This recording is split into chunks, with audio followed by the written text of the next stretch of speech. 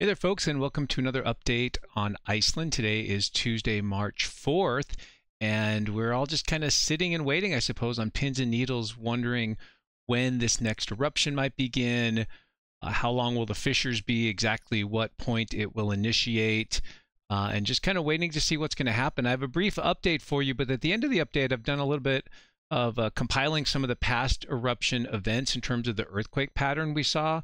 And I just want to do a little bit of comparison there and see what we can glean from looking at the past eruptive events. Thanks again for joining me. I'm Geology Professor Shawn Willsey. Well, as you can see with the live webcam here, for the most part in terms of volcanic activity, all is quiet on the Icelandic front for the time being. Looking to the northeast here, little gray, a little cloudy, a little bit of rain perhaps, and you can see the snow on the ground.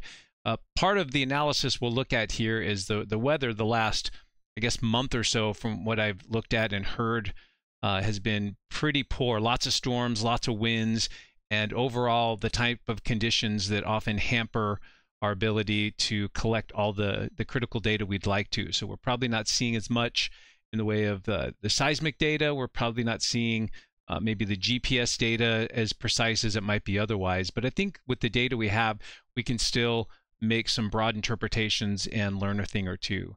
So the Met Office came out with a new update today. Not much new here. A similar tune to the last update last week as we kind of wait and see in terms of this eruption. But the big takeaways here are land uplift continues at a similar rate. They mentioned the weather affecting their ability to detect some of the seismic activity and some of the other instrumentation that they have there. Still maintaining the idea, like we saw with the last eruption, that it could start with very little warning, not a whole lot of precursory signs in terms of seismic activity and such. Most likely scenario is a fissure opening between Sunnukur and Stora Stogafeld. So that's the same. We're expecting the same region to be the most likely location where this next eruption begins. The area impacted by an eruption is determined whether the eruptive fissures extend north or south. This is an interesting idea because we don't always see, once the initial vent opens up, it doesn't always move laterally north and south an equal distance away from that. Sometimes there's a preferred direction for the ground to kind of open up and unzip as that magma makes its way to the surface. So those are some of the hard-hitting things there without reading some of the nitty-gritty details there. I'll put a link in the description. They also include a graph that they've included, as they have in the past, showing each uplift and eruptive event. So each little colored line here that trends upward is the uplift between eruptive events. It's a little hard to see these yellow bars here, but there you can see the very short window of time between these first 3 or 4 eruptive events. Then the duration of this event here is much longer. And you can see here going into the summer of 2024. And then here's where we are currently, with our last eruption being on November 20th of last year. And then the uplift data we've been tracking since then over the last 3+ months. And you can see now that the last uplift point here is higher than what we had for the November 20th eruption, and about the same as what we saw for the August 22nd eruption. So some interesting things there. Graphically, if we look at just earthquakes in the last 24 hours on the Reykjanes Peninsula, not a whole lot to report, but again, the weather has been a big factor in maybe showing fewer earthquakes overall. But it looks like, maybe 5 earthquakes there in that area between Silingarfeld and Stora Stogfeld. So that area where we expect the next eruption to open up. A little bit of seismic noise, but again, not enough of a clustering in time or in space to indicate that the vent is about to open up.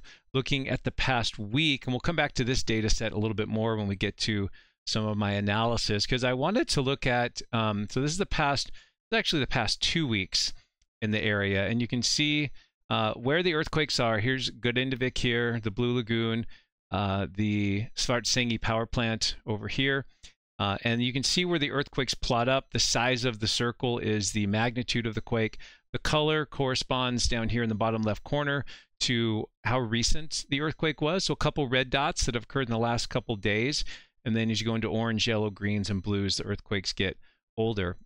And what I wanted to do with this analysis I'll get to here in a second was look at the pattern of earthquakes, both the location of mainly the location of the earthquakes over the past 2 weeks leading up to whenever this eruption is going to occur, and see if the location of those quakes, if we could look at some of the past eruptive events and use that as a bit of a predictor or not. And this is incredibly flawed science because, again, limited data set. This is small sample in terms of the number of quakes we're looking at here.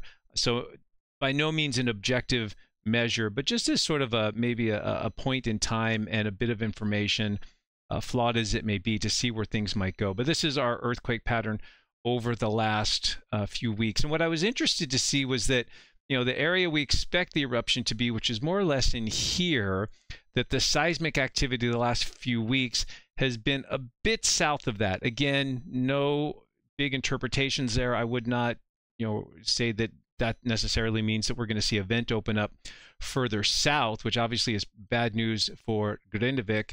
But, you know, the area we expected it to see, that the quakes there have been sort of at the south end of where we expect the vent to open up, and then a little bit further south towards Hagafelt down here. And so just an interesting pattern. We'll come back to that. Let's look at the GPS data here for a second, and we'll look at the Svartsengi one. I think in my last update, the last thing we had seen was this little bit of a lull here, the last few data points at the end of February. But you can see those upticked a little bit.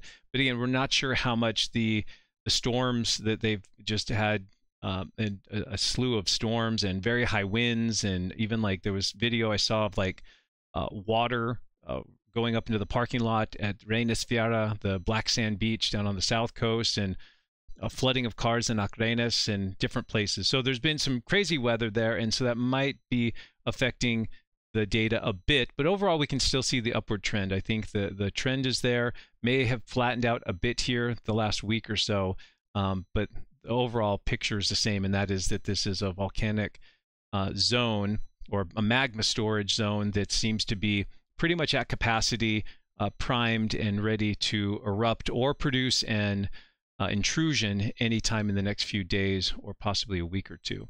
Looking at the, let's go to this is another way to look at the data. Let's look at the Svartsengi station again, but look at it over time. And this is similar to the Met Office graph, but I just wanted to show you just a different view of this. So this goes back to last March. There's the March 16th eruption, the May 29th eruption, the August 22nd eruption, and then the most recent one there, November 20th. And just to show you, this one just a little bit more nicely shows that not only is the uplift, the elevation higher than the prior to the November 20th eruption, but it's actually, looking at this graph, it looks like it's even higher than what we saw for the August 22nd eruption. So in other words, we're seeing elevation at this GPS station at a higher point than we've seen with all the previous ones. And that's a bit to be expected, because the idea is that the elasticity of the rock, as it continually gets heated and warmed, it becomes a little bit more elastic, and so it can expand a little bit more. All these intrusions may be creating more space underground as well, potentially. Okay, so let's get to the little bit of analysis I have for you here. So what I did was I combined as best I could, and I just eyeballed this. This was by no means super cutting edge, but I combined the earthquake data from this map here for a week prior to each eruption, starting with the December 2023 eruption, to see what the seismic signal looked like right up to and during the eruption. And then I kind of superimposed upon that using this data here from the Met Office. This is a nice map. Let me see if I can make that a little bit smaller so you can see it all. This is a nice map showing each of the eruptions where they started, and that's shown with a star there. And then the color of the line there is the fissure that opened up. So for example, the dark blue one here is the December 18th eruption. And when that vent opened up here, it continued to produce a fissure that extended out to about this point here to the northeast, and then sort of a staggered set of fissures that went down as far south as here. So you got a total length here shown on the map. And I wanted to just kind of compare that a little bit from place to place. So let me pull that in here now and show you what I put together. So here is, let's go ahead and just start these from the beginning. We'll roll through these.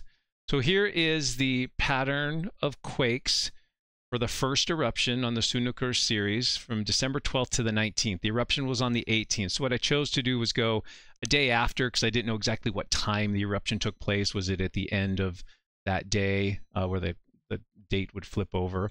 So you can see the circles there. And of course, this one being the first eruption, you would expect it to have maybe the strongest seismic signal, because it's, as that magma works its way up to the surface, it's got to break all that rock, make space for itself, and that would generate lots of earthquakes. So the yellow star there shows where that fissure opened up, and then the extent of the yellow line, again, just kind of eyeballed, not very precise, but just sort of as a graphic, showing you where the extent of that fissure was from December 18th. The Grindavik is down here, Blue Lagoon, and the Svartsengi power plant. The red are the roads in the area.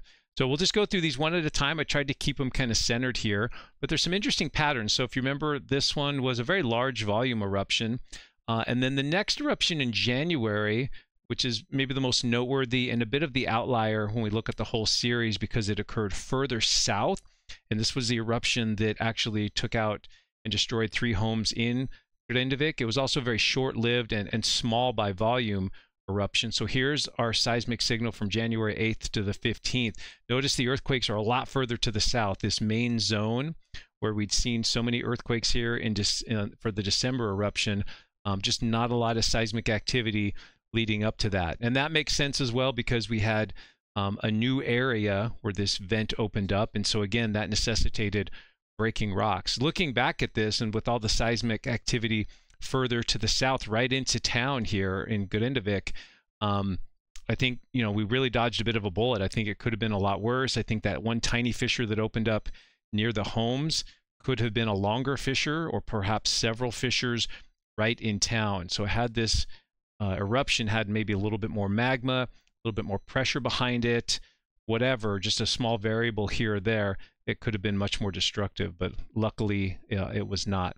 So there's the seismic signal for that January eruption of 2024.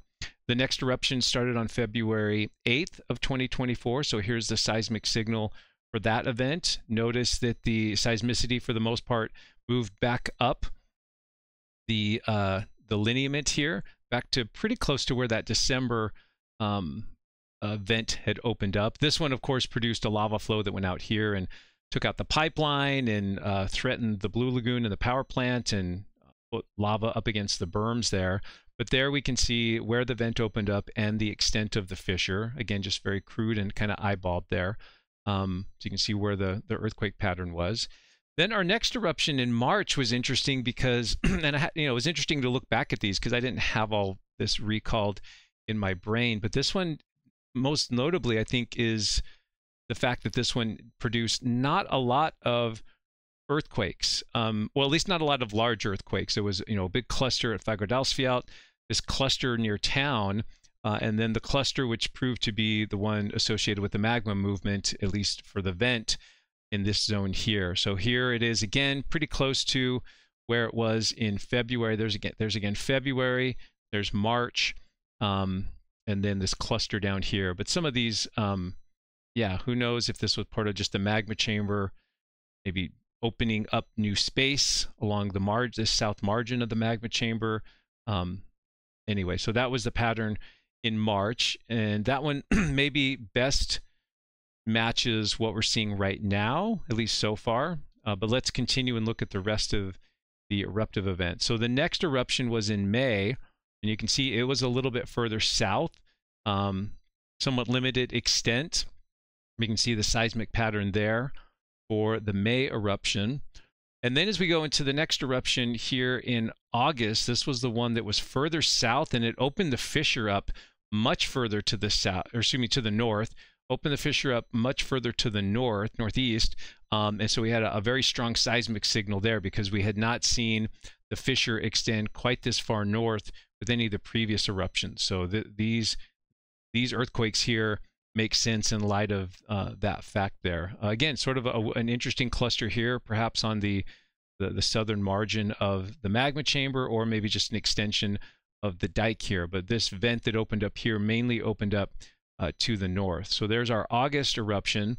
And then finally, our last eruption in the series was the one that came early, at least based on what our sort of forecast was. It came several weeks, maybe even a month earlier than we thought it would, when the uplift at the GPS stations wasn't quite as high as we thought it needed to be.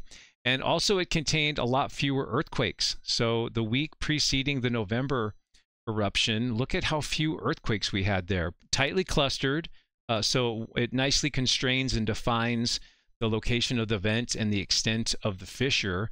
But kind of stealthy, right? This was kind of the ninja eruption that didn't come with a whole lot of fanfare and not much warning. They did detect borehole pressure changes, I think 30 minutes or so beforehand, and so they were able to get people evacuated from the Blue Lagoon. But this eruption was interesting in that manner. And then here we are with today. And this is not the same period of time. This is a little bit longer. I just wanted to capture a little bit more of the data there. So let me just roll through those real quick and kind of go through them quicker. So here's our December vent, fissure, and seismic activity. Here we are in January, sort of the anomaly here with the activity a lot further south. February, things move back up to the sort of main location for the vent, but also some earthquakes a little bit further to the northeast. March was a little bit quieter, similar to the November one. Then we had the May event, which was a little further south and accompanied by a stronger seismic signal. There we are in August, which extended the fissure further to the northeast and had this very strong signal here, including this very large, this might have been a 4 or 5 right here, this big circle. Then we had the November event, which was pretty quiet. And then here's where we are now. So again, I don't think I can draw any like hard conclusions off this limited data. There's just not enough here to really point to anything. It's, there's not that many earthquakes. They're clustering kind of where you'd expect them to in this zone between the two hills. And so we'll just have to see in the days to weeks to come how this all plays out. Hopefully with some good weather, we can get some better seismic data. And that's the thing maybe to look for, along with views from the webcam, that the eruption has either A, started, or B, is about to start. But I wanted to share that little run through of the seismic history for each of those eruptive events with you, just as something to look at. Happy to hear what you think of the data and your interpretation. So we'll see you next time on the next update, which might be during an eruption. We'll have to see. And thanks so much for your time. Appreciate your support of the channel. Be well and take care.